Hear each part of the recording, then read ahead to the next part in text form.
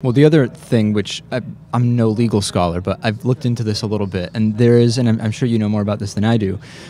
If you look back at there's a statement pointed to that free speech applies to all persons, and I did some research into where does that actually come from, and if you look at the context of where that was, if you read it, you can tell it's really referring to natural persons, right? People like me and you, but it's being kind of now hijacked. I don't know what the right word is to show that it was actually, persons, corporations are persons too, but that wasn't the original intent of that. Yes. I mean, James Madison said corporations are a necessary evil subject to proper limitations and guards. Thomas Jefferson said we shall crush in its birth the aristocracy of moneyed corporations. The framers understood the threat of the corporation. In fact, the whole Tea Party, Boston Tea Party, that is, was really a response to corporate abuse. And I think that's really what we have to deal with today. We're not talking about, a matter that can be solved by some modest legislative reform. We're talking about a direct threat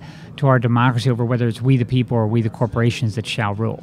Putting together two of the things we touched on, Scott Brown's victory and the Tea Party, I think Scott Brown's smartest decision since being elected was avoiding the Sarah Palin Tea Party thing in Boston. Am I right?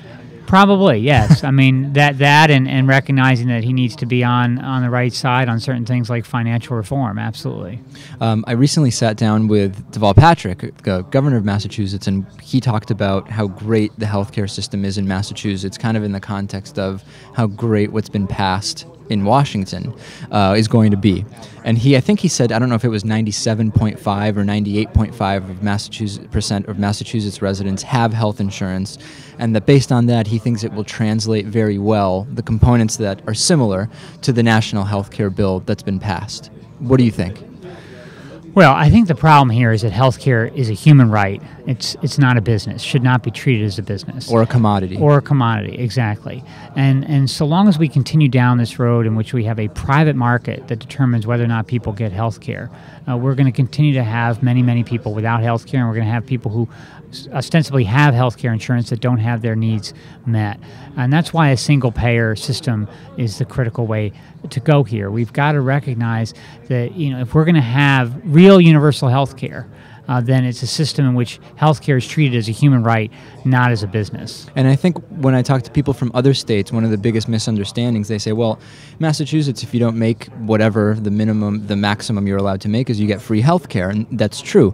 But it seems the problem is those people that make a little bit too much to get the free care, not enough to really be able to afford insurance, and are choosing to pay the fine and still not have healthcare. I mean, that's really the critical, I guess maybe where the Massachusetts system doesn't work as well? Well, that's right. And then there's the deductible issues, and then all these other questions as to how people can afford this or that kind of expense associated with healthcare. And the bottom line here is it shouldn't be about what you have in your pocket, whether you can afford to take care of your child who's sick or your mother or father who's sick or yourself. I mean, this has to be a system that is equal and open to everyone, and it's guaranteed for everyone. That's what a single-payer system does, and that's why we've got to move in that direction. Last question. I was interviewed on a European radio show just over the weekend, and they were asking me, do I think we may ever have a real single-payer system in the U.S.? And I wanted to say, yeah, I hope someday, but really I just feel that with the amount of influence that insurance companies, pharmaceutical companies have, both over the general population and over those who make the decisions, I'm very skeptical that it could ever really happen, even in my lifetime. Am I right to be that skeptical? Well, I don't want to say your skepticism isn't met with some rationality, but the fact is that we have to fight forward on these matters, and ultimately I do believe we're going to see these kinds of changes, and that gets back to why we need to make sure we're amending the Constitution to take back our Constitution and our democracy from the corporations. Corporations do have such an influence, just as you highlight with the healthcare debate, over our society, over our government. And that's the core issue we've got to address. But, until we get there, we're not going to really be able to solve all these other social justice, the economic justice concerns like healthcare, like the environment, like economic questions of our time. We've got to deal with controlling our democracy. So we have to keep trying, even if it doesn't seem likely in our individual lifetimes. We have to. You got to keep moving forward. Well, my answer on the question of whether it seems likely is, we can't change anything unless we imagine the change. That's true. And that's the first order of business. Doris Haddock, Granny D, otherwise known, recently passed away at the age of 100 in March of this year. She, as you know, became famous in 1989 because she decided to walk across the country to overhaul our campaign finance system. And she set out from California, walking 10 miles a day, sometimes cross country, skiing, not knowing where she's going to be housed or fed.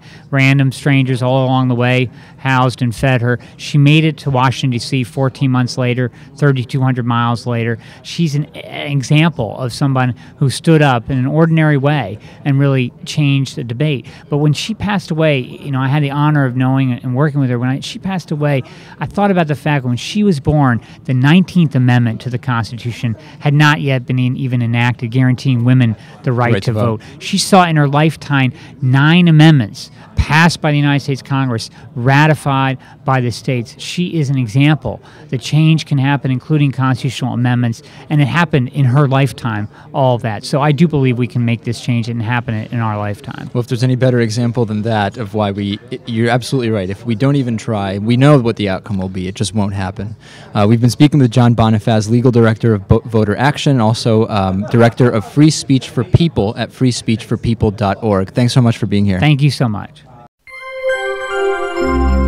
Midweek Politics is brought to you in part by Jackson & Connor, classically modern men's apparel in Northampton, Massachusetts on the second floor of Thorne's Marketplace. By DIF Design, specializing in custom business websites at difdesign.com. And by shentrition.com, provider of all-natural superfood and adaptogenic herbal blend at shentrition.com. To find out more about underwriting Midweek Politics, visit midweekpolitics.com.